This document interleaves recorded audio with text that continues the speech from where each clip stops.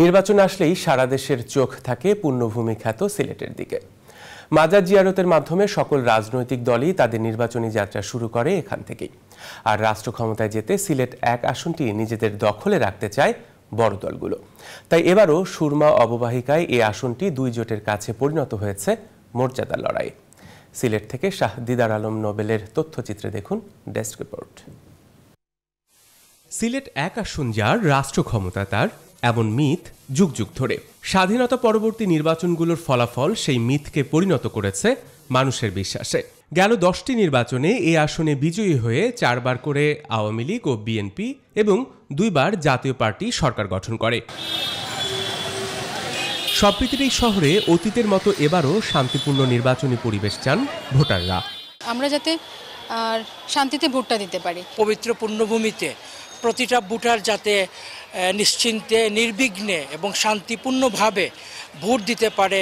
একজন ভালো কোনো প্রতিনিধি নির্বাচিত হন যাতে আমাদের এই সিলেটের জন্য উনি ভালো কিছু করতে পারেন। নবম জাতীয় সংসদ নির্বাচনে সাবেক অর্থ ও পরিকল্পনা মন্ত্রী সাইফুর রহমানকে পরাজিত করে বিজয়ী হয়েছিলেন আবুল মাল আব্দুল মুহিত। আর 10ম সংসদ নির্বাচনে তিনি বিজয়ী হন বিনা প্রতিদ্বন্দ্বিতায়। এবার তার ছোট ভাই ডক্টর এ.কে. আব্দুল মোমেন লড়ছেন নৌকা প্রতীকে। 30 ডিসেম্বর নির্বাচনে দলকে হ্যাট্রিক জয় উপহার দিতে চান তিনি।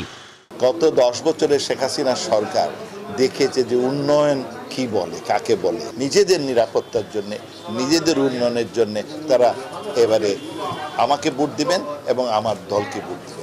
আর সিটি নির্বাচনের পর জাতীয় নির্বাচনেও তরুণদের ভোটের উপর ভর করে জয় পেতে মরিয়া বিএনপি। তরুণ ভোটারদের মধ্যে আমরা এই আস্থা সৃষ্টি করতে পেরেছি যে আকাঙ্ক্ষিত পরিবর্তন এই দেশকে নতুন উদ্দীপনা দেবে, এগিয়ে নিয়ে যাবে। সেই পরিবর্তন আনার মতো সামর্থ্য, বুদ্ধি এবং ইচ্ছা আমাদের এবং আমাদের দলের আছে। ভোটের মাঠে দলগুলোর মধ্যে যতই উত্তাপ থাকুক না কেন, নির্বাচনে শান্তিপূর্ণ ও নির্বিঘ্ন পরিবেশ চান সিলেটবাসী।